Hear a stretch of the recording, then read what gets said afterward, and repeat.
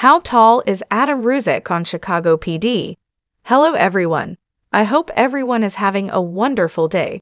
Before starting the video, please go ahead and hit the subscribe button and give this video a thumbs up. Thank you. Chicago PD. Home Safe episode 910. Pictured, Patrick John Pfluger as Adam Ruzek. Adam Ruzek, Patrick John Pfluger, doesn't mess around. The Chicago PD character is often at the center of shootouts and action scenes, making it clear that he's fearless when it comes to putting bad guys behind bars. Of course, this fearlessness can sometimes backfire. Ruzek was shot in the season 10 finale, and the episode ended without making it clear whether he survived.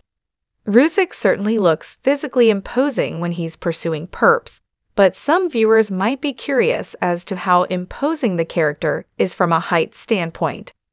How tall is he in comparison to the rest of the cast?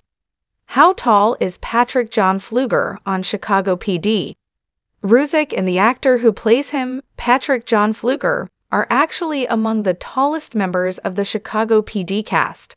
He stands at 6'0", which makes him significantly taller than co-star Tracy Spiridakos and former co-star Jesse Lee Soffer, who stand at 5'6" and 5'10", respectively.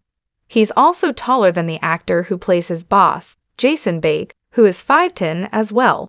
In fact, the only cast member Pfluger is shorter than is Leroyce Hawkins, who stands at an impressive 6'3" whenever he's on screen. Pfluger has been forthright about the role that bravery and risk-taking plays whenever he gets into character. He told Out of One Chicago that it was part of what drew him to Ruzek in the first place. "I like that Ruzek likes his job. He's often entering dangerous situations, but still enjoys the work that he's doing," he explained. "Ruzek always wants to be the first in the door. That's how much he loves it." Despite being taller than most of his peers, Pfluger is not immune to getting injured on the set. During an interview with Steve Harvey, Soffer recounted an incident where he misjudged a kick and wound up getting Pfluger in the main stuff.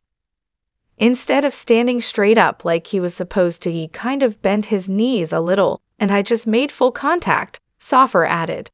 Thankfully, no permanent damage was done. For the latest Chicago PD season, 11 spoilers and news, plus more on the entire series, follow the Chicago PD category at One Chicago Center. Thanks for watching this video. Please subscribe to our Chicago PD official channel and stay with us.